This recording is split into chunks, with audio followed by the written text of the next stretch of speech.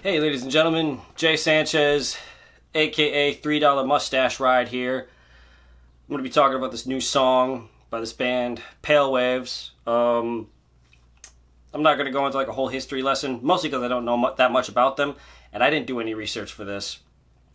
But Pale Waves is a rock band from England. They kind of have like a post-punky, pop-punk 1975 kind of feel, at least with their first breakout hit, Television Romance.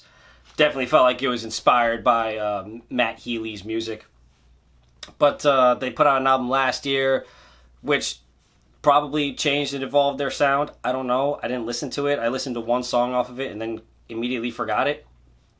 And I was scrolling through Tidal yesterday, and Tidal suggested a new song by them, a new single out ahead of their new album. I'm going to guess, because the artwork for the single says Unwanted on it. So I'm going to guess that they have a new album coming out. Again, I didn't do any research. I just hit record. I'm not even going to edit this video. But yeah, the song's called Lies, and it gets started with a cool garage rocky new wave distorted guitar riff, just like an opened, chumming, jangly guitar riff, playing some eighth notes, over which the lead singer sings the intro for the chorus. And then the guitar stops, and then it goes into like this Paramore style instrumentation, like syncopated section, where the downbeats come on the downbeat comes on measure 2, on beat 2 of the measure, and then it does like a syncopated thing around the 4th beat of the measure. If you're a musician, you'll know exactly what I mean, but like all pop punk, post-punk bands use that at some point. And I like the intro. I like the way the verses are written. I like the choruses for the song, because that post-punk new wave eighth note guitar pattern comes back. And when they let the guitar just play and just let it play out, it sounds awesome. The problem is, every time that part starts to get good, they stop and they go back to the other part that I just mentioned, the Paramore style section.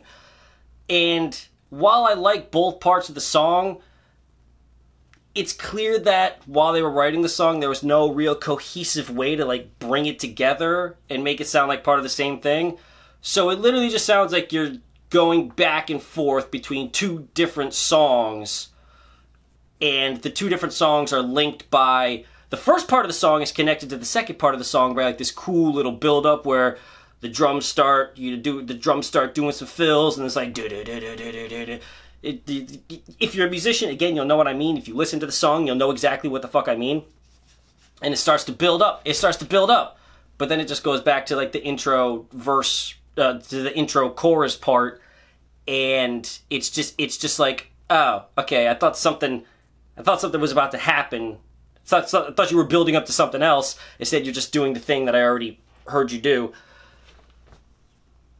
And I guess that's not a bad thing. Repetition is part of songwriting. I mean, that's kind of the point. That's part of why this song caught in my head, is because it had a repetitive, catchy nature.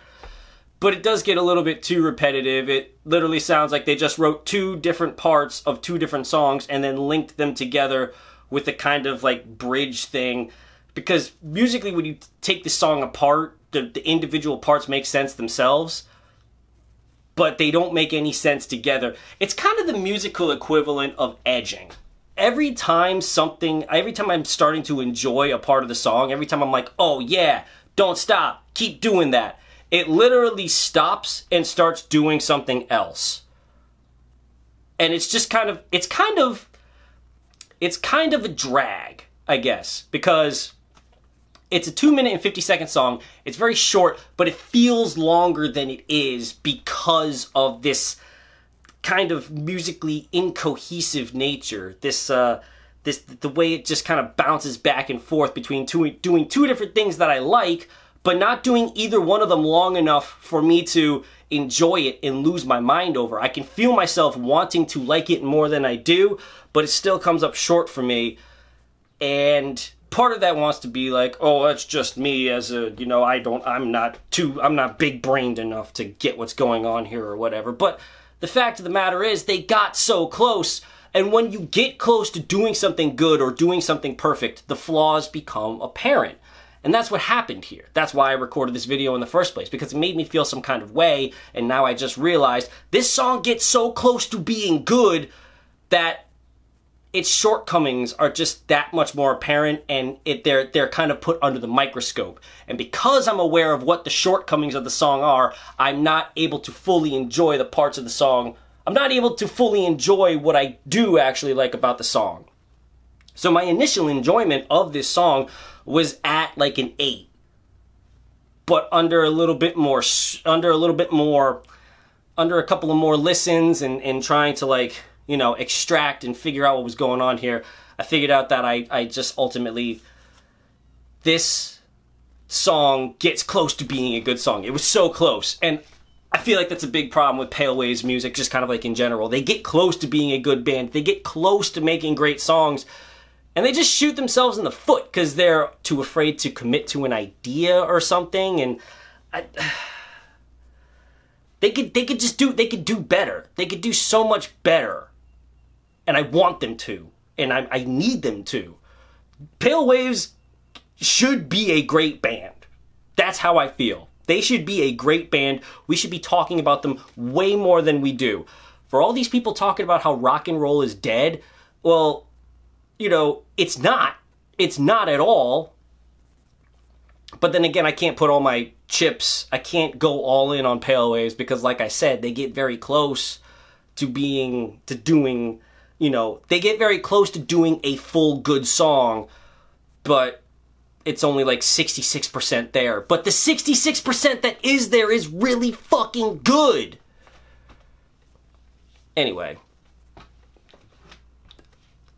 All that to say, Pale Waves has a new song out. Check it out. It's pretty catchy. It's pretty fun if you like that sort of thing. You know, if you're into new wave-ish post-punk garage type, you know, stuff. It's got a very interesting sound.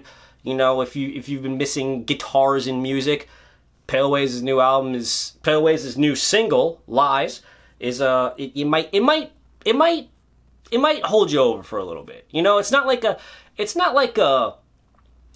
a full course of a meal. It's an aperitif is what it is. Anyway, Jay Sanchez, Pale Waves.